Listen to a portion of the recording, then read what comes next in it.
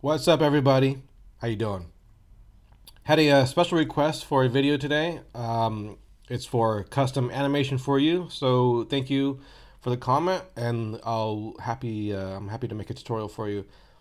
It's pretty easy, and he just asks how to add timer to the score, and it's really easy. All we need to do is create a score variable, create update timer method. So that's where we add the timer to the score, and it's really easy. It's only a couple lines of code. So let's just flip flop over into it. So we have our myTimer script here, and the first thing we do is have a score variable. So it's a public int. Let's call it custom animation for you score. And then we go over to our update method. We look for where it closes here and create a new method called update score, I guess. And then, so here we go. We'll do it right here. So in this case, our score, or sorry, our myCoolTimer is going to be 0 because we said so right here. And we'll call update score. So we go update score, boom, here we go. And we'll just add our myCoolTimer. So copy and paste it over. Plus equals custom animation for you score. And then print myCoolTimer. So whatever myCoolTimer is, it'll add custom animation for you score and print in the console here. However, right now, custom animation for you score is returning 0. It's going to say 0. So just for the tutorial, we'll say it's equal to 13. Good old lucky 13. For the tutorial and testing purposes. So if everything's done right, I should have no errors. And let's just see what happens real quick. We have our timer. Let's see. So right now our myCoolTimer is starting at 3 and it's counting down to 0.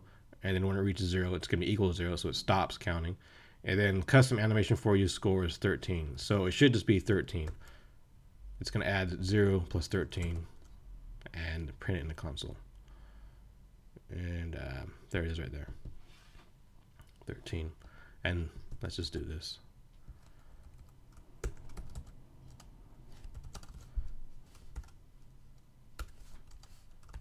There you go. And try it again, see what happens. And counting down from 3. So we're saying custom animation for you score is 13. Okay. So that's counting down from, that's saying it's 0, but maybe the player finished and he had 10 seconds left. So just for testing, we'll just go, we'll say an update score myCoolTimer is equal to 29.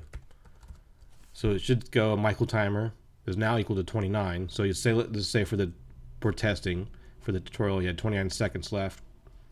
And then we add 29 to custom animation for you score, which we said is 13 right here. And of course we can change that over here in the inspector.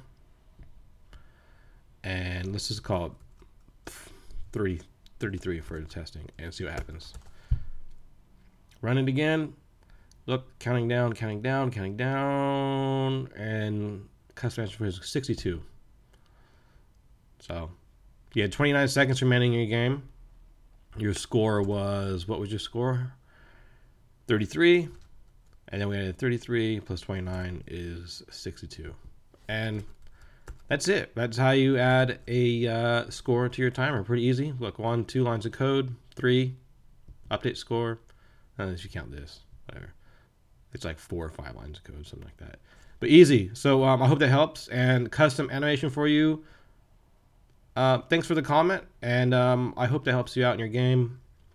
If anybody else has any questions or suggestions for tutorials or needs any help, I'm more than happy to try to help and get you on your way. So with that said and done, please do rate, review, and subscribe. Or can you rate, review, and subscribe? I don't know. Smash the thumbs up, the like button, whatever. Touch it, tickle it, feel it, caress it, look at it. smash it, and leave a comment. And I'll talk to you guys later. See ya.